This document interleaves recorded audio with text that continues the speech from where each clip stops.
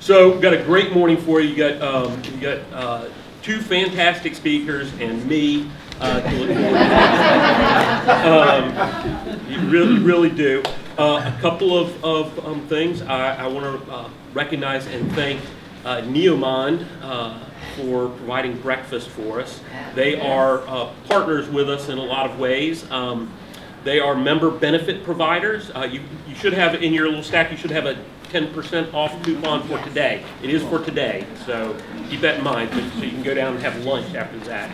It's phenomenal Mediterranean Lebanese food. So that's 10% off today with that coupon. If you are a member, you get 10% off the prepared food anytime you go there. So it's a great deal. And there's a lot of other member benefit providers. You got that on your handout. A lot of other benefits to membership beyond education classes and things like that. One of the big ones is free plants. We'll talk about that later when I get up here and talk about plants. So I want to go ahead and get started because I can never hear too much of Bryce Lane. He was here giving a talk to professionals on this past Thursday, and I was taking notes along with everybody else, and I know I will be today again. Bryce was a longtime lecturer with the Department of Horticultural Science, still does some teaching here in horticultural science. He's part of our staff as instructor. He's been a two-time interim director of the Arboretum and a three-time Emmy Award winner for In the Garden with Bryce Lane, which was a fantastic show that ran for many years. So, without going any further, because Bryce will really be able to tell you what he's going on. But anything you want to know about gardening, Bryce is going to be able to help you out. Thank you. Anything about gardening? Anything. Good morning, everybody. It's a pleasure to be here, and it's an honor to be the warm-up act for Ann Spafford and Mark Weddington. You are in for a real treat because these two individuals have incredible enthusiasm for gardening and for plants, and they have a unique and interesting talent to be able to communicate that. And so I'm thrilled that I get to get you guys a little bit loose and sweaty, and then they'll come and clarify everything I said. So I need to ask a few questions. First of all, raise your hand if you're one of the 84 who moved to Raleigh today. Okay, they're busy. No, how many of you have recently moved to Raleigh within the last year? Oh my gosh. Oh, you are in for such a treat. Talk about frustration. How many would consider themselves beginning gardeners? Oh, you're in the right place. How many would consider themselves intermediate? Okay, and how many would consider themselves experienced? We have an eclectic group of gardeners, and that's a good thing. Let me. I'm getting excited because I'm a gardener too. No, wait a minute. Mark Weddington mentioned this at another conference. In the Department of Horticultural Science at NC State, we have many people who are professors of horticulture that are scientists in horticulture, and that does not equal gardener. Okay?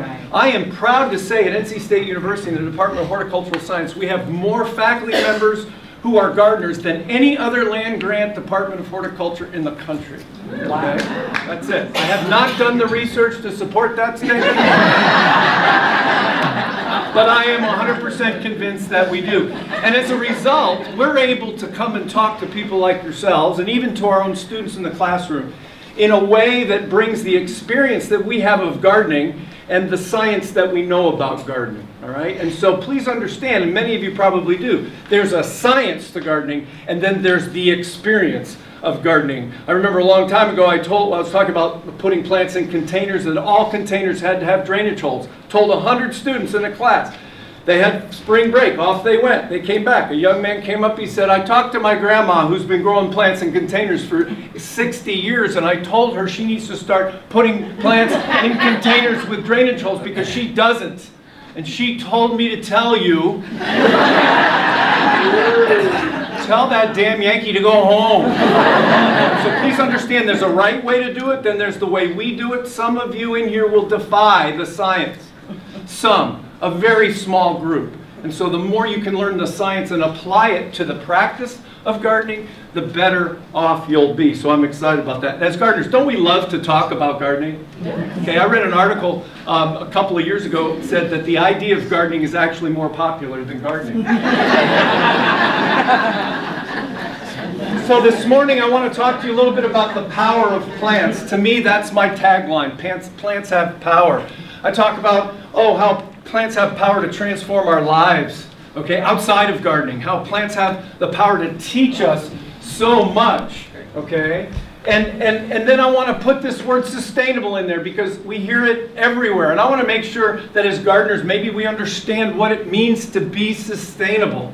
All right, because there's a word that is just like organic. We could spend the rest of the day talking about what organic means, what sustainable means, and it really depends on a number of different things. I heard a businessman talk about sustainable lawn care, and he spent most of his time talking about how he keeps his business alive.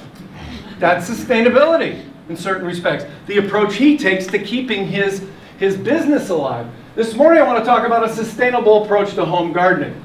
So I'd like to start out by proposing to you, it is my opinion that gardening is a craft. I liken gardening to a craft. I consider myself a craftsperson relative to gardening. All right? How many of you have crafts outside of gardening? Right, so if we think of gardening as a craft, when you learned that craft outside of gardening, what was the first thing you had to do to learn how to do it? Fail. Fail? Even before you failed, there had to have been some level of vocabulary that you learned, right? You had to learn the terms. What's the difference between annual and perennial? I was talking to a student in my class. She walked in my office and she says, I'm having a little trouble in your class. I said, what's the matter? She said, you keep talking about plants that flower. I said, yes. She says, I plant flowers. She goes, what's the difference between the flowers that I plant and the plants you talk about that flower? I said, the way we're both defining it, the way we're both using it, the language, the vocabulary we're using. So as gardeners, for you beginners out there, there's this huge body of vocabulary to learn, where we learn concepts, we learn how light influences plant growth, and then we hopefully learn how to apply that to planting plants in our own garden. Does that make sense? So gardening is a craft, vocabulary. How do we learn vocabulary? We come to events like this so we can enrich ourselves with vocabulary. But that's not where learning a craft stops. Okay? Then it's about technique. Did you notice I'm wearing one of the important gardening tools? I did that for a reason. I brought a number of tools. I hate to have somebody turn the lights back on, but I need to show my tools. Thank you. Okay, so understand that, I have a neighbor who's a contractor, he's woodworking. He says the key to a good craft is having the right tools, right? How many of you have taken out a weed with this tool? and 4 people raised their hands. There's 25 more going on. I'm not going to do that because that's okay. Knowing which tool to have and then the right tool is very important. And so my pruners go with me everywhere. Okay, a pair of pruners without a holster is a lost pair of pruners. All right? Please understand, I have 20 pairs of pruners, but I only have one that I can locate. So you know where the others are. Okay. I find them from time to time. They're no longer good pruners. And so understand that we can talk to each other about the technique. How do we learn technique? Okay, we take classes, we practice, we fail, all right? But moreover, sometimes we find a master gardener, okay, not necessarily a North Carolina Cooperative Extension master gardener, although we love them, and they know a lot, but we find master gardeners and we apprentice. My wife's a quilter. Okay, first thing she did when she's 24 years old, she said, Bryce, I want to learn quilting. So she got online. No, she didn't. She was 24 years old. There was no internet. Right? She went to a place called the library and she took out books and then she bought some magazines and she filled her head with vocabulary. I learned the difference between batting and backing. Okay?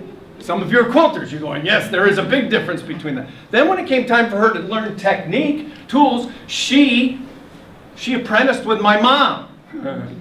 That's a different talk. that was diplomacy on my wife's part. Okay? And then she apprenticed with her, and then she started what? Simple. Table runner.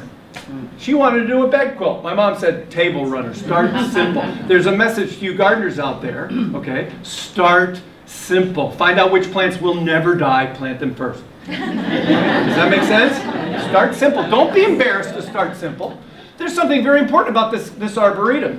This arboretum is not about weird, unusual, rare plants. Oh yes, Mark goes out, collects a lot of those kinds of things. But the late J.C. Ralston, it was about, if the plant can work in a North Carolina garden, then I'm going to promote it. He'd wax and wane about our native dogwood, and tears would come down my eye. Okay? Because it's about choosing the right plant for the right place. Technique. Find somebody who's a good gardener, ask them questions, garden with them. Consider being a volunteer at the J.C. Ralston Arboretum if you'd never gardened before. Was that what I was supposed to do? Yeah. Was it 20 or 25? Oh, okay.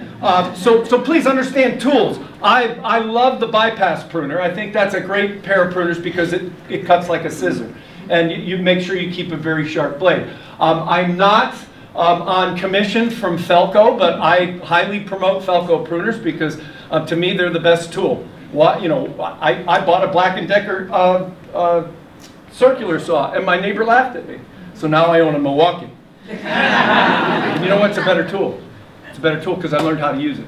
Okay. So other tools. Okay, you've got the pruning saw. Please understand that the pruning saw, buy a good pruning saw. This is Corona. All right. Good pruning saws cut on the pull stroke. That means that if you are on a ladder, don't you ever get on a ladder to prune, but if you are on a ladder to prune, all right, and you're pruning, because it cuts on the pull stroke, you won't fall off the ladder. Can you imagine if it cut on the, you see it's center of gravity, and see the little hook here, that's for your hand, so you can pull it, okay? I prune more things. I was pruning out in the park behind my house. I was 20 feet up in a tree, and was doing this, and a woman walked by, and she said, "You're going to fall." Soil knife. Soil knife with serration. Orange handle means that it's sold by a company called A.M. Leonard. All their tools are orange handled, so you won't lose them.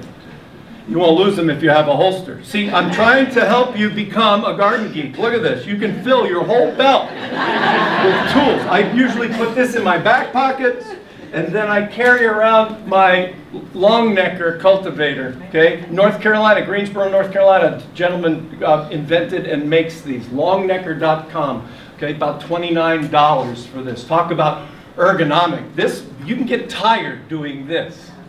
All right, this. Look, I dig holes, I weed, okay? I chase rabbits. I might have offended somebody just now. Okay, let's go back. Let's go back. So tools, technique. How do we plant a hole how do we plant a tree? What size should the hole be? That's all technique. Gardening would fall way short if we stopped right there. What's the third part of learning a craft? It's the artistic part. It's the creative part, okay? To me, creativity is nothing more than your personality manifested in the actions that you're doing. Does that make sense? Class of 100, I'm talking about home landscaping. I say, how many of you feel like you're creative? Out of 100, how many raise their hand?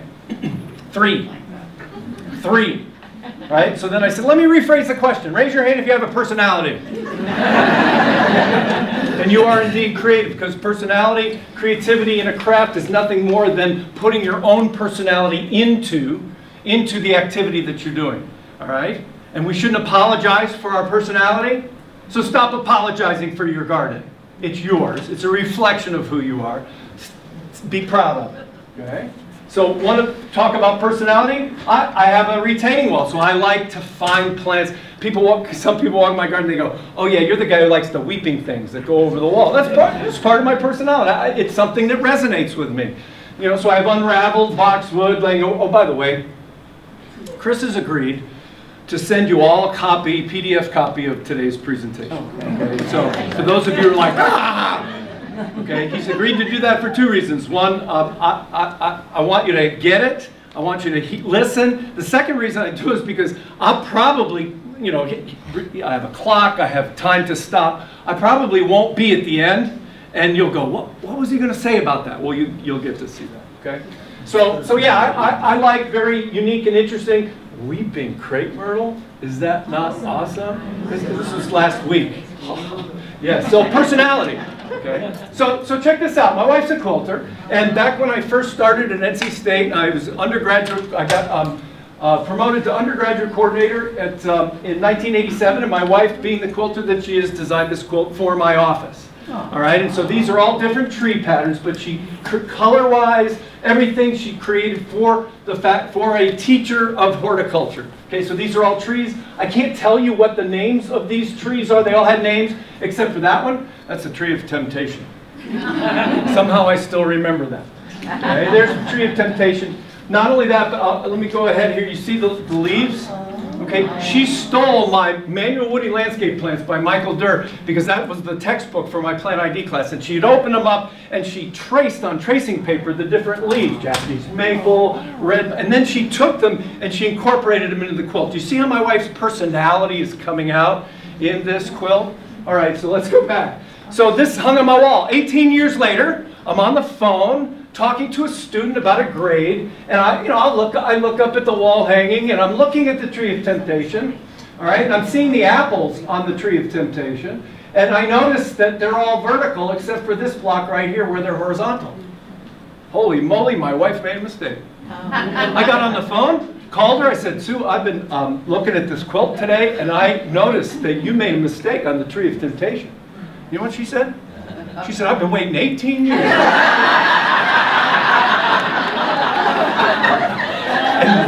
And then you know what she said? She said, Bryce, you have to understand something. In the quilting craft, when mistakes like that happen, we leave them.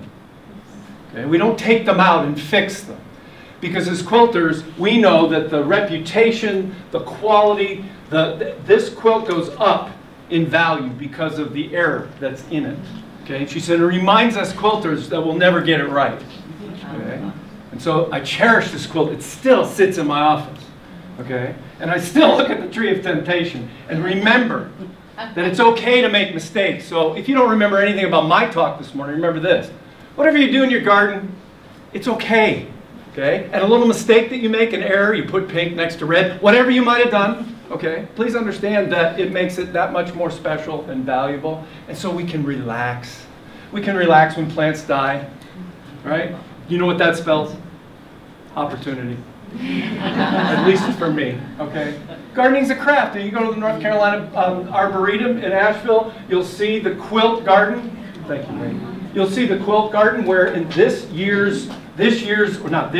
I was there, this pattern was called spinning spools. And there's a quilt at home where my wife did spinning spools. And so Clara Curtis is a graduate of our program back in the early 80s in the landscape design program. She coordinates all the horticulture there at the North Carolina Arboretum. When I think about my garden, by the way, I've gardened in the same place for 35 years.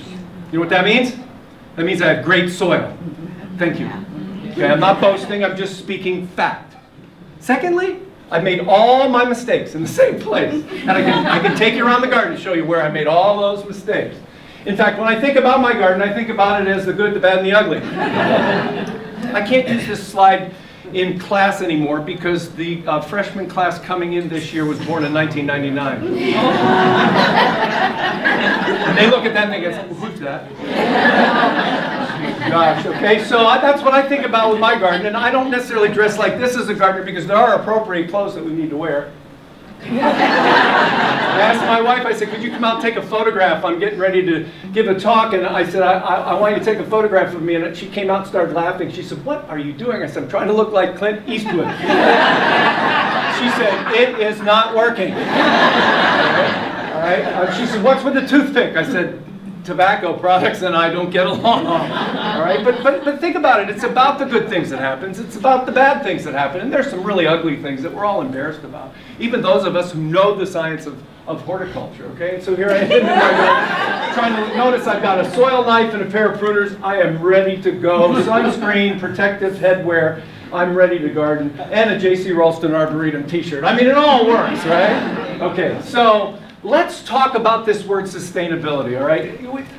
We could spend hours discussing this, but let me just share with you what I think it means related to gardening. Okay, first of all, I think it has a lot to do with reducing inputs. A lot of people say, what's input? Anything we have to exert or put into something, okay, if we're reducing it, then we're being sustainable. We're trying to keep that going longer with less.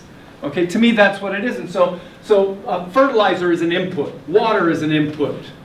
All right. Pesticides are inputs. Okay. Reducing those, maintenance is an input. Anything we can do to reduce those things and still be successful on the other end. I think sometimes people think sustainable means it's going to be uglier and the results aren't going to be as good. I don't agree with that. It's about keeping it up. It's about keeping it up with reduced inputs. It's about mixing it up.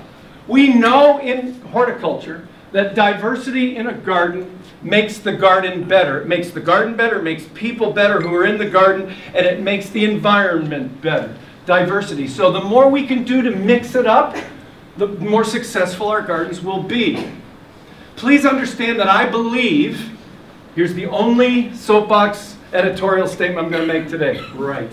Please understand that I believe that plants can teach us how to treat one another in society.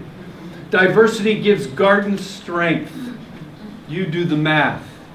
And that's a message we as gardeners need to get out. Monocultures don't work all the time. They require more attention and more care. So anything we could reduce, anything that we could reuse. See the stones in my wall? They all came out of a hole that I dug in order to help reduce the cost of the addition I was putting on my house. First shovel, tink, I went, uh-oh. Okay. But it ended up giving me rocks that I could reuse. That's a sustainable approach. I didn't go and buy rocks, buy stone at a store where they were harvested from Tennessee and came here. All right? I used the ones that were in my own backyard. Made it a little bit more difficult, but I did nonetheless. That's reusing. Recycling. We've been recycling. There are lots of things that we can recycle in our own gardens. And if we have products in our gardening endeavors that we can't recycle, then there are places where we can take them to be recycled. Gee, I think I'll bring the whole truckload of pots to the J.C. Ralston Arboretum. But can we rethink?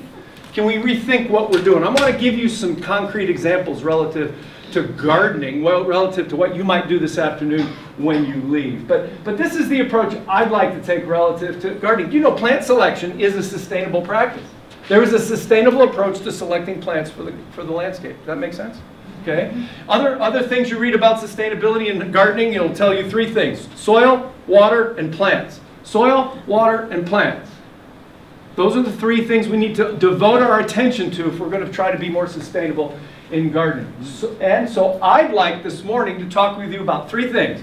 I want to talk to you about soil, talk to you about light, and plant selection, because I'm convinced, no matter where I go and where I speak, I try to communicate that I think plants fail in our gardens because of poor soil, a lack of understanding of how light influences plant growth, and then poor plant selection. Those are the three biggies, I think, as gardeners. If we can improve those three things, I think we could be successful. The other thing is we need to think about end result. What do we want? What's our expectation? And how can we meet that within the context of being sustainable? So let's talk about soil. I'm going to teach you Soil Science 200, a 4-credit-hour course at NC State University in 10 minutes. First of all, soil scientists tell us this is soil, stuff plus space. The message I want to communicate with you this morning is very simply this: the space created by the stuff is just as important as the stuff. Does that make sense?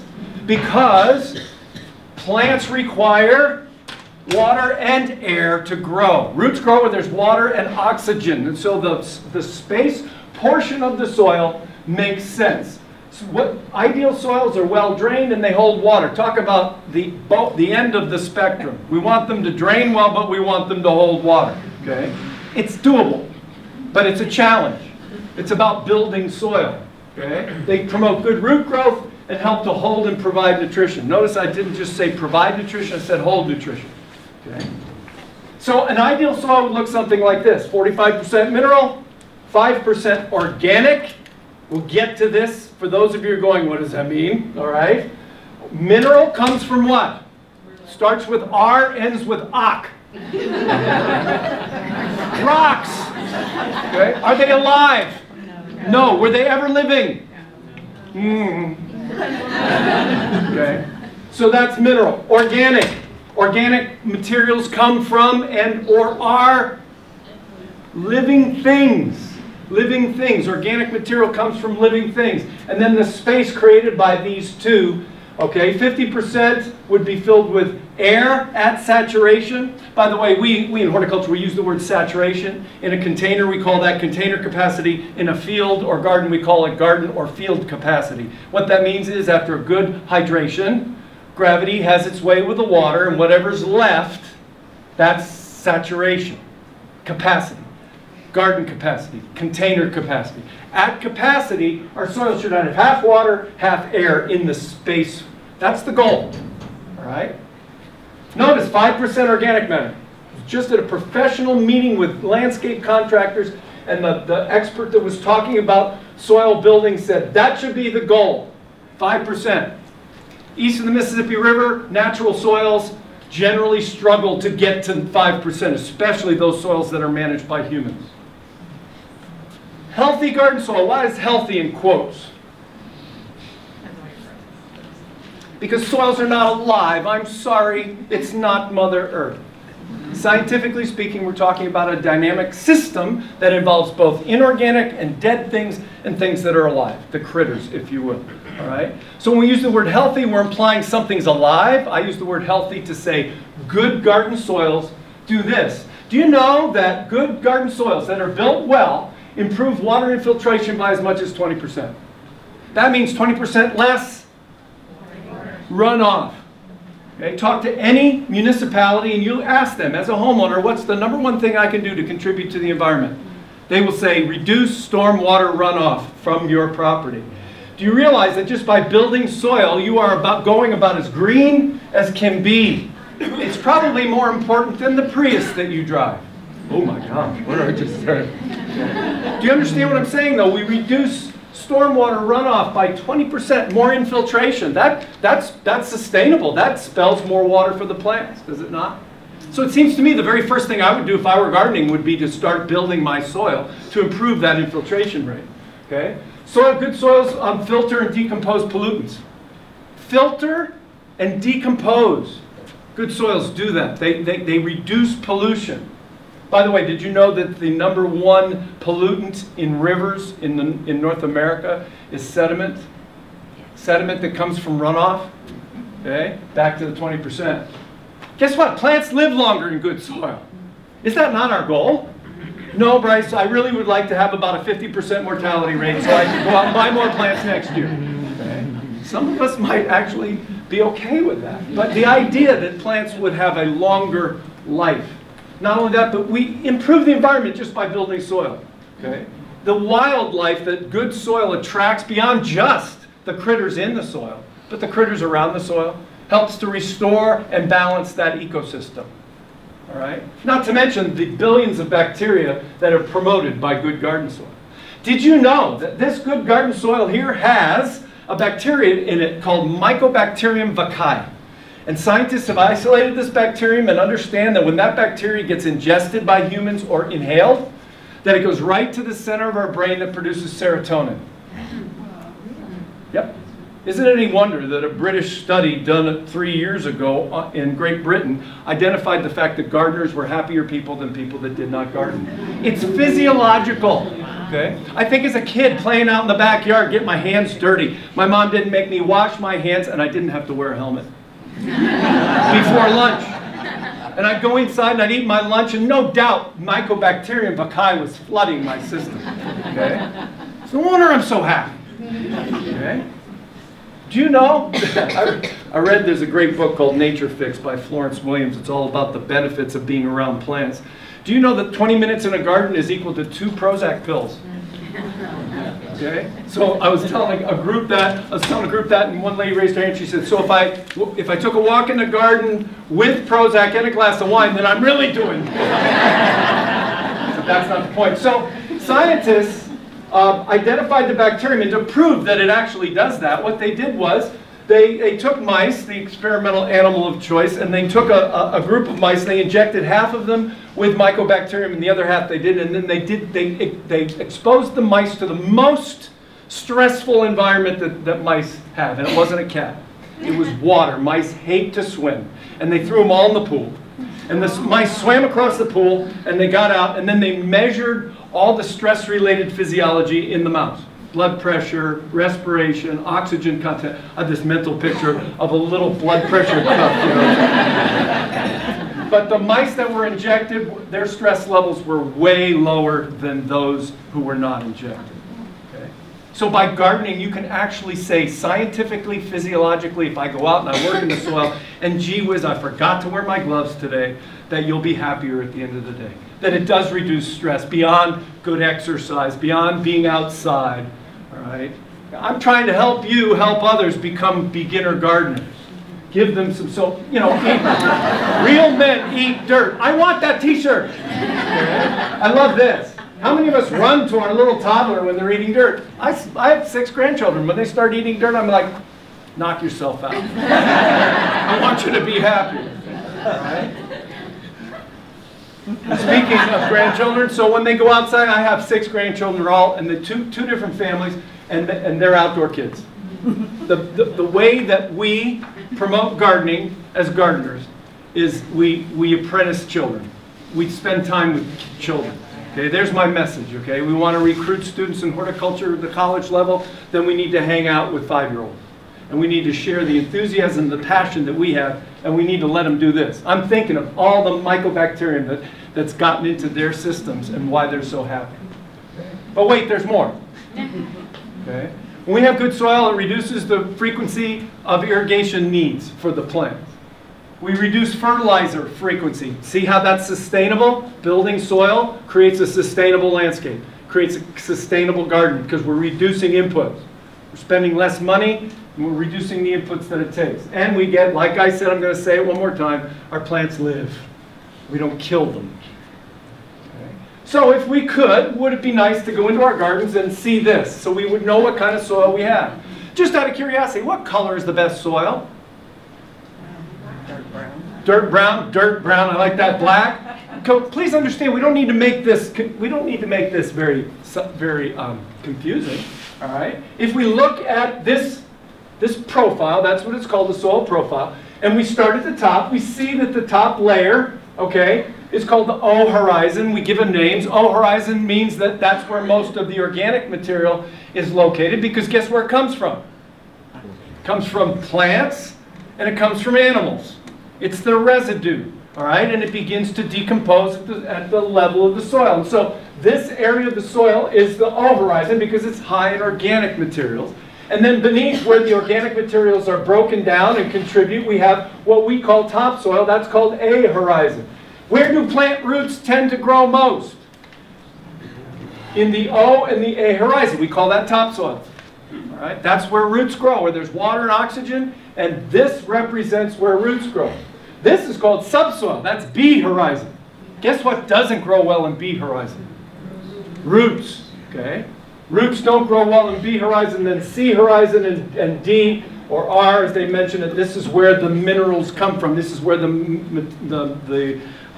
mineral material comes from to create the topsoil.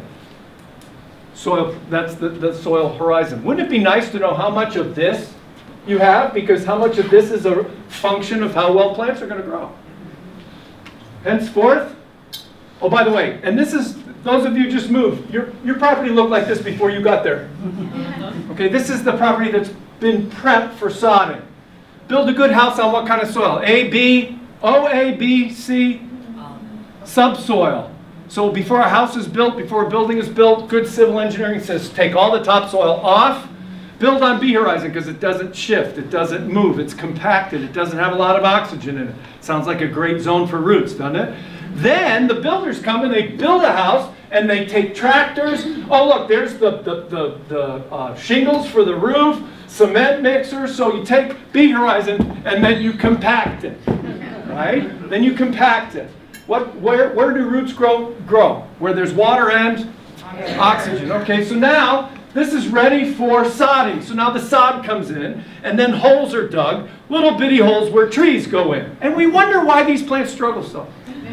We wonder why these plants struggle so. If the new homeowner came in, even to that prepared landscape, and they brought this with them, they would know exactly what they're dealing with. Okay, this is called a soil probe. If you don't have this as a tool, go out and buy this tool, amleonard.com. They sell it as well online. I would love to see Logan Trading Company go, oh my gosh, we got 20 people ask for soil probes. We don't have one. Okay, drive the garden centers crazy. Ask them for a soil probe. Okay, here's how it works. You take it, you shove it down into the soil. Most of you will go clunk. You won't be able. So I have a rubber mallet, and I take mine and down in. Once you get it in as far as you can get in, quarter turn, pull it out. Then you get a profile. There's the top. See the O horizon? Show me on this. Where's the A? Maybe there, maybe there. Then you're looking at all B. See how B turns that lovely orange? Okay. Now y'all are sitting there looking at me going, you're a gardener. You have a soil probe. Can we see your garden? Sure. I'll show you my soil. This is the core I pulled out of a landscape bed I've been working for 35 years. All right. Okay. So. Scream out when you see B. Okay? Okay? Now, this is a bed that I haven't been gardening in as long. Scream out when you see B. Right there. Okay, maybe there. Okay? So that's, but I've got a good profile for plant growth. And all we're doing is looking at the color. The darker the color, the more organic matter that's in there, and the more oxygen that will be in the soil. Then I went out on the cul-de-sac where we haven't been gardening very long. See where it stops? But that's about 5 years worth of effort. Okay, and that's not, did you bring topsoil in? No, we did some things. We'll talk about that as well. Y'all, bed preparation is the key to good soil. Bed preparation. Roots grow where there's water and oxygen. You've heard me say that. This photograph is old, Mark. This one year, JC had my class out transplanting Japanese maples. And in the first 3 maples we transplanted, we did it by USDA standards. We measured the caliper, and then we dug a root ball to match that. Right? Went to take it out of the hole, and 2/3 to 3/4 of the root ball separated from the roots. Because the arboretum was nothing more than a big giant slab of clay that we put some mulch on and planted the plants into. Roots grow where there's water and oxygen. All right? And so the last tree, he took us over to, JC said, hey, take some pitchforks and just loosen the soil. Let's see where the roots are. And at the end of that time, we found the root ball. The root ball was 1.5 to 2 inches deep and 12 feet wide. Wow. So we took it, slung it on someone's shoulder, walked over to another area in the arboretum, and how big was the hole? 2 inches deep and 12 feet wide. Roots grow where there's water and oxygen. So what can we do? We can cultivate. We can take the soil we have and we can mix it up. We add oxygen just by mixing it up. We cultivate. We can incorporate organic materials into the soil to improve the soil, to literally transform it into a horizon. Cultivate. Some of you are thinking, okay, Bryce, but I already have lawn. I already have landscape beds with plants in there. If I go in with a cultivator, I'm going to damage those roots. Okay? The third way that we can improve poor soil is to invigorate. How do I do that? You mulch. You mulch. The North Carolina State Department of Horticultural Science Consortium, Substrate Consortium. That's a long name for a bunch of guys that are looking at dirt all the time. Okay? But we have a group of scientists that have done research in this area, and what they determined is if you put 2 inches or less of mulch on top of soil for 3 to 5 years, you will literally transform some of the B horizon closest to it into A horizon. Humates, humic acids that the organic matter is being decomposed by bacteria, leach down into the B horizon and literally transform it. So you have ways you can do this without breaking your back. And then, if you invigorate, maybe you've got an open area, you're going to maybe do a raised bed. Mulching over time builds soil in 3 to 5 years. Do you know how long it takes to build a natural soil? Leave it alone, let the earth do it. 500 to 1,000 years. Okay? If you mulch 2 inches, 3 to 5 years, you'll get, and that, my friends, is this. Wow. That was just mulching. We didn't incorporate. We just mulched. Okay? I know what you're asking. I know what you're thinking. What kind of mulch? What's the best mulch? Best mulch is that which is most available, affordable, and preferable. Well, come on, tell me. I need to know the best. I'll tell you what I use. Please understand, mulch. That's the most important part. Okay? Building garden soil. Add organic matter, humus, plant. And so how do scientists define organic matter? Plant or animal residue decomposed beyond the point of recognition. If you look at it and you go, I wonder what that was. It's organic matter. Okay? By definition, by soil science definition. Things that come, materials that come from living things are organic. You and I, we're organic. Okay? But we're not organic matter. Yeah. Look what organic matter does. Organic matter improves soil physical properties. The physical properties, how much water it holds, how well it drains, how well the nooks and crannies it makes for root growth. That's physical properties. Okay? And it also improves the soil's ability to be fertile. That means when you add fertilizer, if it's got high organic matter, it has the ability to hold most of it against the forces of leaching. Because rainfall is a good thing, but it also leaches important nutrients that can't be held by soil particles, except or unless we have high matters of clay or lots of organic matter. So if somebody asks me what kind of soil do you want, a clay soil or a sandy soil, I'm always opting for the clay soil. Because between clay and organic matter, my soils are going to have the ability to be more fertile and require less inputs. Make sense? Great. So manure, what kind of organic matter? Well, composted manure. Professionally made compost, or even Raleigh yard waste, or even the compost that you made yourself. Okay? And then mulch. If we mulch on the top, mulch is just adolescent organic matter. It's just pre-organic matter. As soon as mulch gets laid down, a text goes out to all the bacteria saying, there's work to be done here. Why is it so hard to get 5% organic matter? Because organic matter from mulch is always moving in this direction. Okay? Organic matter, mulch, born. Okay? Adolescent organic matter is transforming into, by soil science definition, organic matter. Okay? Then it goes into the stages like middle age, humus. Those of you who have been middle-aged, those of you who are, and those of you who aren't but are going to be, this is the greatest time of life. You know why? Because years go by and you've no change. No change. It's good. It's no change, right? And you're stable. And you're able to really excel. It's where careers blossom, right? Same thing. When organic matter gets to be middle-aged humus, it sticks around for a while and it does all its good stuff. But middle-agers who are not middle-aged anymore, I woke up one morning and went, oh crap, I'm not middle-aged, now I'm getting older, right? And from getting older, where am I headed? Death, gone. Ashes to ashes, dust to dust, organic matter goes away. It is the only dynamic portion of the soil. It comes and it goes. That's why it's so hard to keep it at 5%. Okay? We live in a warm, wet place. Guess what promotes bacteria's job to break down organic matter? Warm, wet. Welcome to North Carolina where it's warm and wet. Sometimes dry, but warm and wet. We got bacteria that are breaking down organic matter. We got to keep adding it to get those 5%. Well, Bryce, what do you use? I use anything that I can get my hands on where I see the word humus or I see soil conditioner. I don't care what brand it is. Soil conditioner usually is made of small pine bark particles, which are really the pre-organic matter, but I know bacteria is going to work it in the way I want. Okay? So I use those. These are not necessarily products that I use. Okay? Sometimes you can get it delivered, and when it's steaming, it's awesome. Okay? Incorporate, compost yourself. This is the very best high-tech compost pile. It's a pile that you turn. Okay? Forget all the contraptions and the things you can buy.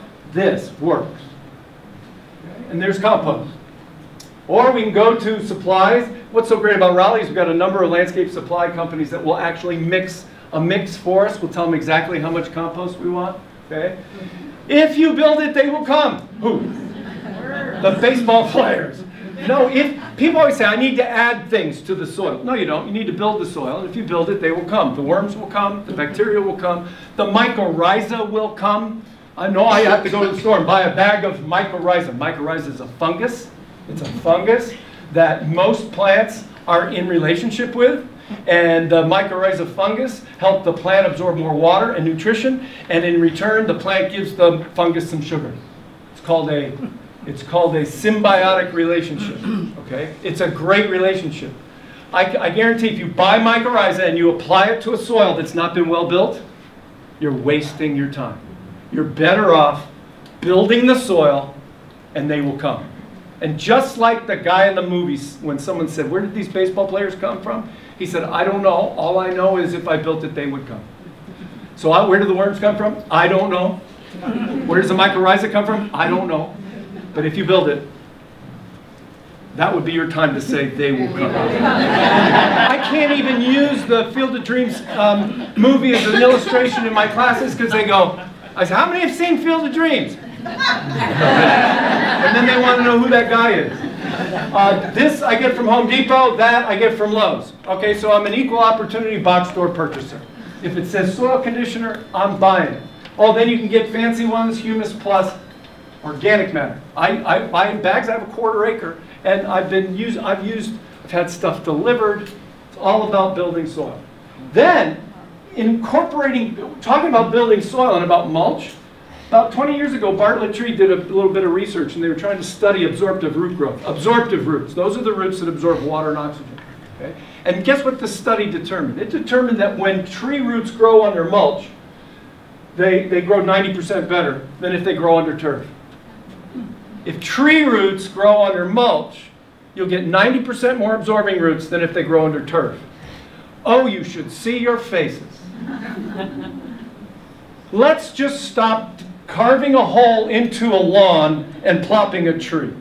Let's just stop that. Well, Bryce, that means we're going to have to rethink the way we design landscapes. How cool. I'm going to finish. Anne's going to get up and show you how to design a proper landscape that will maximize this kind of thing. And we haven't even talked. I just know she'll do that. She's sweating right now. No. Is that amazing? So there you go. Saw this at a beautiful, beautiful beech tree at a botanic garden, Christchurch, New Zealand. And they were practicing what Bartlett preaches in that regard. Look at the birthday present I got for my wife. Okay? Other men get shirts.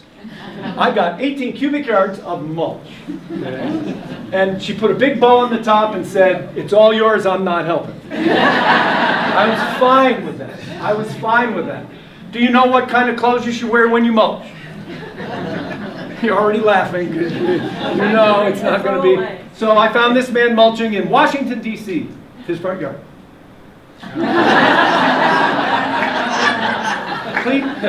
Please understand that the tie needs to be tucked in the trousers.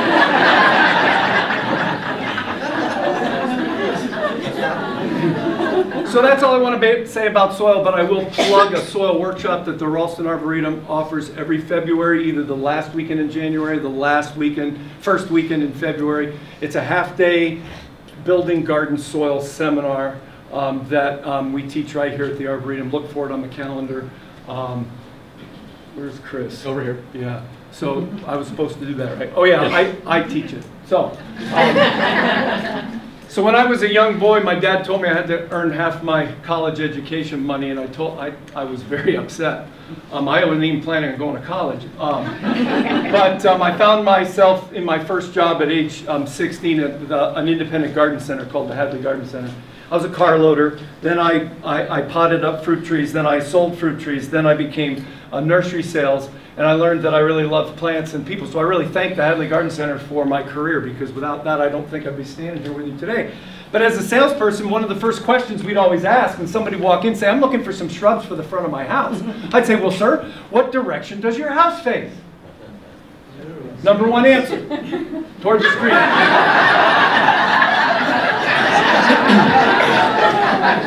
Please understand that there's a reason why plants fail due to lack of light.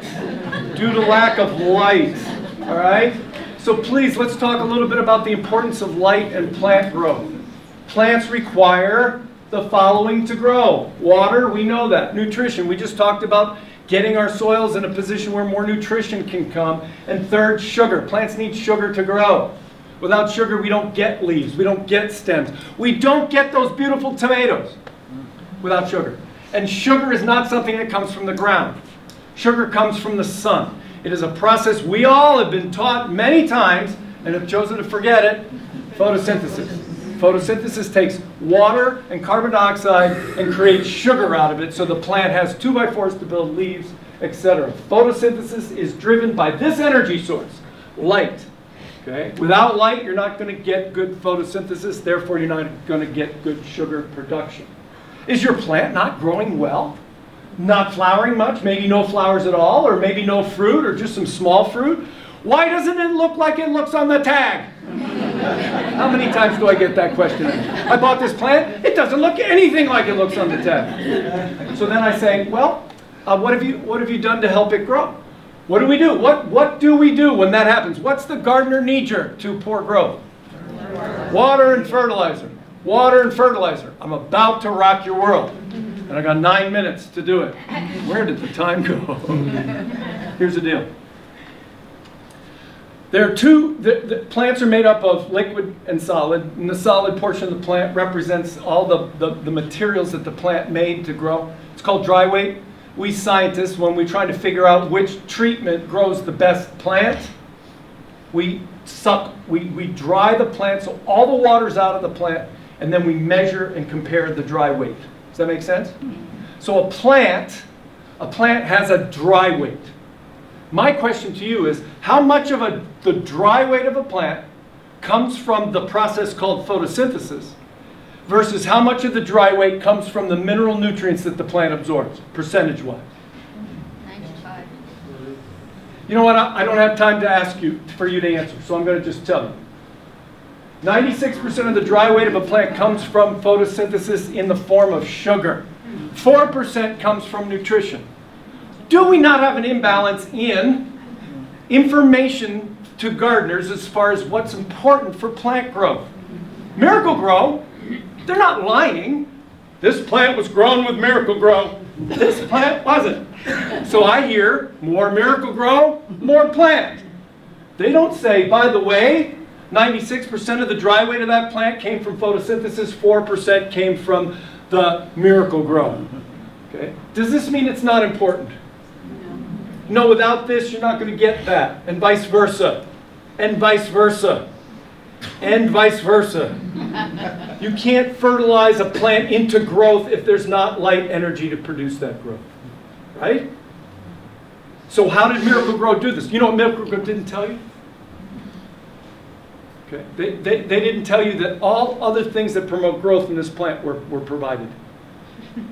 Because if you have unlimited light source, you're going to get this if you can, if the limiting factor is the nutrition. In this case here, okay, it had all the light, but it didn't have the limiting factor, which was nutrition. With a little bit of nutrition, you can get that. That's why it always looks like we can fertilize a plant into growth. But the plant's got to have the sunlight. It has to have the right sunlight. Is it sunny where you are? Bryce, yes, I have these plants. They're not looking like they look on the tag. And my first question is, what kind of plants are they? What does it say for light? Oh, it says full sun. Full sun, you say? Yes. Well, that full sun translates into 6+ hours of direct, unimpeded sunlight. Silence on the other end.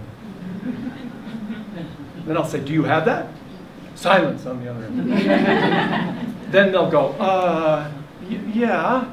You lie! Gardeners are the most optimistic people I've ever met. Gardeners are the most deceptive people I've ever met. We deceive ourselves. I have the plant.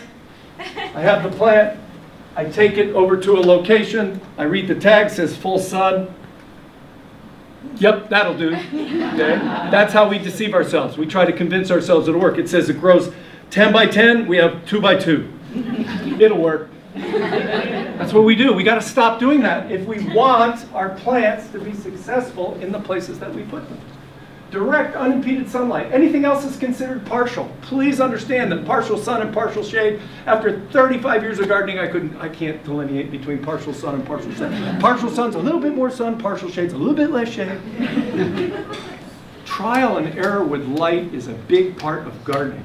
I have moved plants 3 to 6 times to find the right light environment, and I am not going to apologize for it. I'm not embarrassed about it. I have neighbors who come out every spring. They say, let's see what he's going to move this.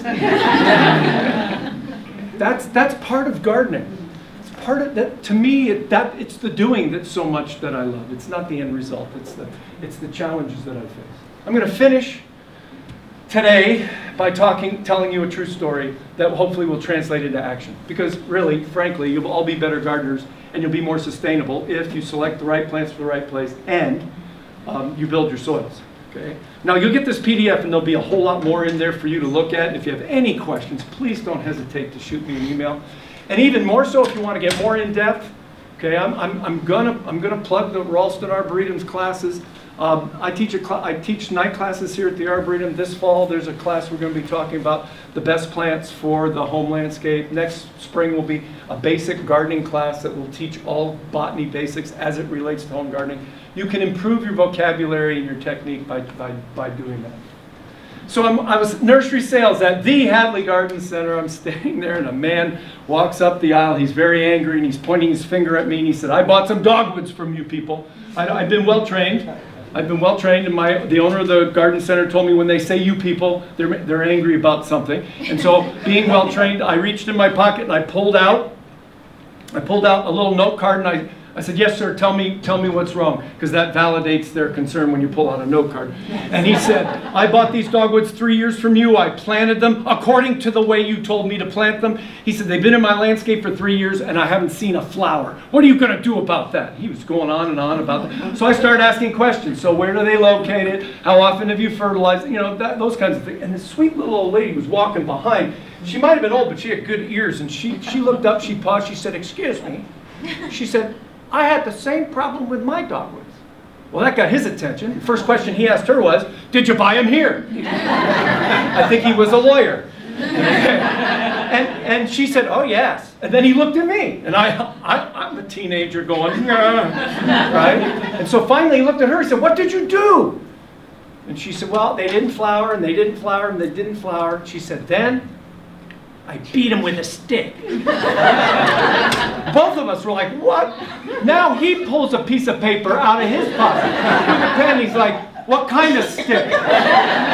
Was it bamboo? Was it metal? What time of year? How many whacks per trunk?" That woman would go out with a bamboo rod and whack the trunk of the dogwood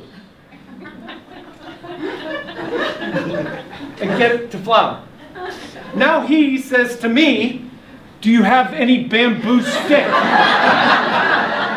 I've lost control. Plants have the ability, listen, plants have the ability to partition sugar. You know, sugar from photosynthesis. They have the ability to decide, if you will, where it should go.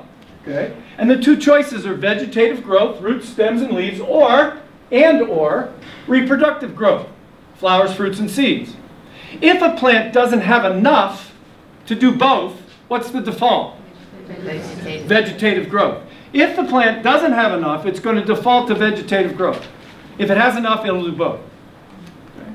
Unless that plant is stressed. It's a biological organism where, within the context of its survival, if it's facing imminent death, it will repartition sugars to reproduce. That's why azaleas that are spring flowering flower in the fall after a real bad drought. That's why plants do weird things at weird times, especially with their flowers, because they've been stressed. Plants don't think, but if they did, they'd be going, "Oh crap, I'm going to die, I need to have some kids." So this woman was beating the snot out of her trees. So I asked the question, I got lucky. I looked at the woman and I said, "Ma'am, how are your trees doing today?" "Oh, they died."